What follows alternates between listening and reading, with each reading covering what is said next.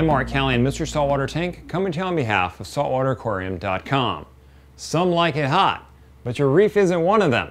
During the summer months, it's important to keep your reef cool, as my upper limit for reef tanks is 82 degrees Fahrenheit.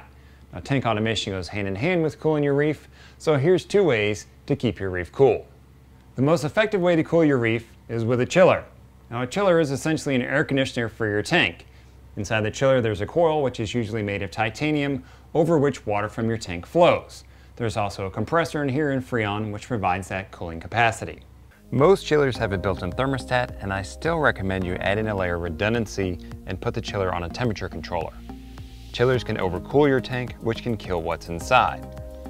The Rainco temperature controller is my choice for redundancy of chillers, as it can handle the higher electricity needs of a chiller, and it's known to be reliable. The Auto Aqua Smart temperature controller also works. Just keep in mind it can only handle 10 amps of power.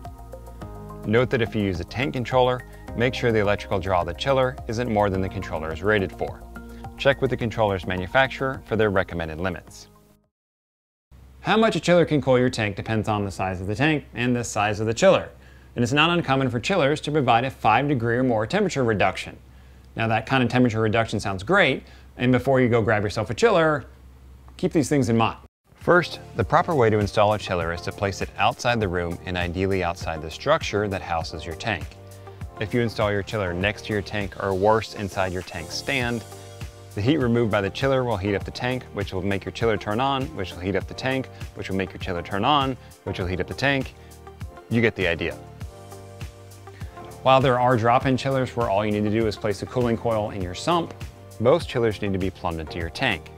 That means a pump and plumbing, which can get complicated depending on your setup. If you fear plumbing and you need to cool your tank, go for a drop-in chiller, or the second way to cool your tank, cooling fans. Cooling fans work through the physics of evaporative cooling. As water evaporates, it takes heat with it. So to encourage more water to evaporate and therefore take more heat with it, you blow air over the surface of your tank or your sump with a fan, hence the name cooling fan. Now, cooling fans require no plumbing, a smaller footprint, and much less electricity than a chiller. So while cooling fans sound like a slam dunk, keep these things in mind.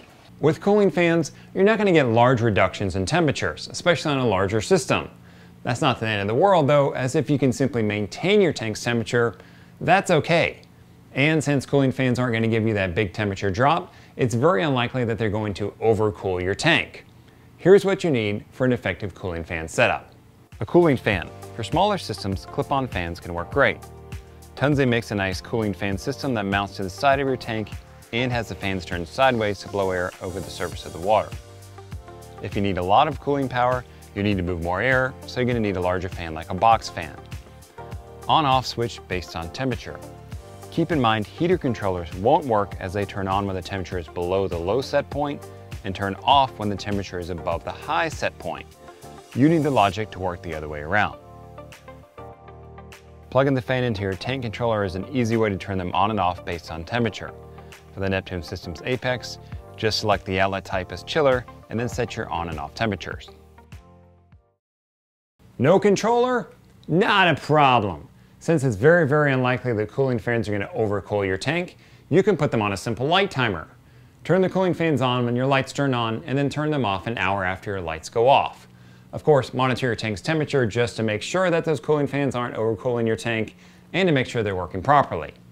Also keep in mind, you may need to have those cooling fans turn off later than when your lights go off to add extra cooling capacity.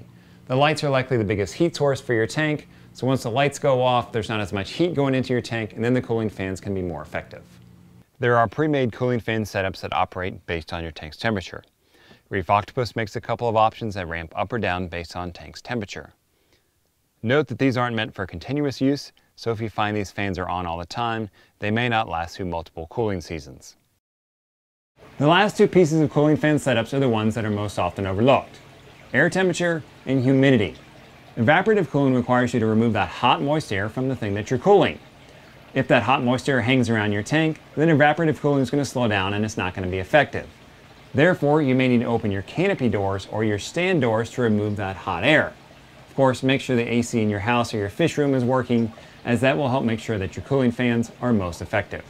Bonus if you have a return air vent located near your tank. A return air vent means that more air is flowing to that area. On my old 90-gallon tank, the return air for the house was located in the room with the tank, and you could sit near the tank and feel the air moving through the room. That meant my cooling fans were very effective. When it's time to cool your reef, a properly deployed chiller will get the job done. And if you have enough airflow around your tank and you don't need large reductions in temperatures, cooling fans can get the job done too. Now if you go the chiller route, make sure you put an external temperature controller behind the chiller to give you that added layer of redundancy.